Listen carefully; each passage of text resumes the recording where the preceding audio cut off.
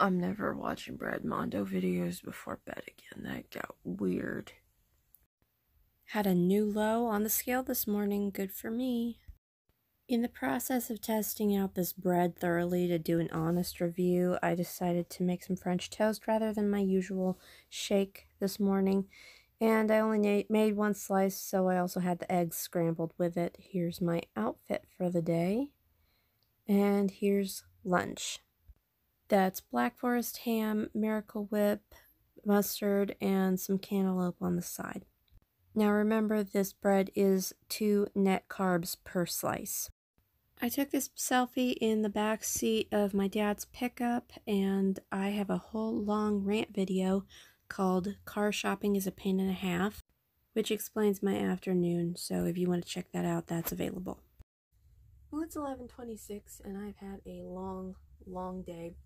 And I'm a little surprised at myself that I was able to upload a rant video because it just would not have fit with my daily vlog kind of thing that I'm trying to do. And also finished getting what I felt I needed for footage for my next honest review, which is the bread review. That's I've got everything. I had planned to upload it today, but I haven't edited it yet. I'm not going to push myself, not after the day I've had. I'm going to upload it tomorrow, probably. But then again, I was saying probably yesterday. So I guess I'll see what happens then. Yeah, it's been a long day.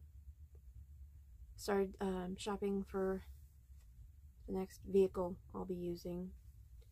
I didn't get my nails as done as I would like. I had planned to get into my nail stamping stuff again, because when I said I wasn't ready to throw it out quite yet, I meant it. I've got some better results since that review, and I'm going to give it another shot. But basically, I took all my nail polish off, trimmed my nails, and then I was busy. Just busy. Dinner, which I didn't manage to get a picture of. What did I do for dinner? I think I may have put that in my rant. I had no idea what I wanted to eat for dinner, neither did my dad. So my mom made some chorizo. I had mine with some Parmesan wisps. I really want to get some cheddar ones. And a slice of the low-carb bread that had been toasted and torn up. And, of course, with fixings like queso and sauteed mushrooms and onions.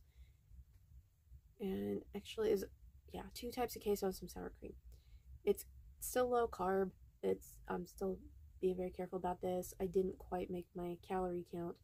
So I made myself a diet shake, which is the only one I've had today, which is good because considering a few days back I had 3 in one day just to keep my calories up.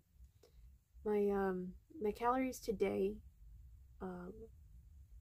wound up being, I want to say 1,084 when they should be 1,189 every day, or at least that's the goal. But I got my little alert that I had made my calorie goal for the day, so I'm okay with that. My main thing is I can't go under. I'm trying really hard to keep in mind weights and measurements and things, which I'm not actually doing. I'll measure occasionally if I'm not 100% sure, but I've been cooking since I was about 9, so I'm pretty good at guessing weights and measurements and stuff. And I'm not out here trying to starve myself. I am still eating. I'm trying to eat regularly with regular meals and regular snacks.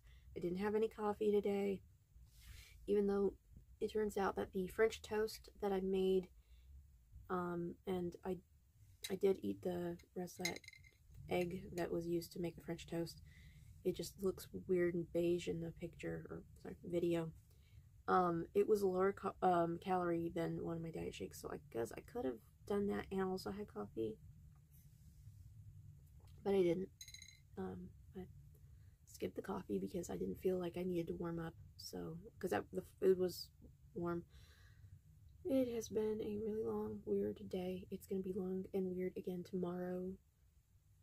Something funny did come up. I guess you guys will have a laugh about this. The proverbial you guys, since nobody's actually watching my videos yet, so I still feel like I can put whatever I want on here. I would definitely have time to delete it before anyone would see it. So, in shopping for a vehicle that would suit the needs of myself and my kids, my dad asked me to write down things that I really, really needed a vehicle to be able to do. So, grocery runs, holding their camping gear for scouting events, that sort of thing. Runs to the pharmacy, trips to church, when everything is back to normal. And then things that would be nice to have, features and that sort of thing. And then, the really doesn't really matter. Like, if the CD player doesn't work, it's not going to matter because I Bluetooth in anyway with a AM FM transmitter. Not important, right? Well, I wasn't even thinking. My family has such a dry, macabre sense of humor. Don't take this the wrong way, but I was writing this down, and because he asked me to, this was all totally reasonable stuff, and I said I needed 3 bodies worth of cargo space.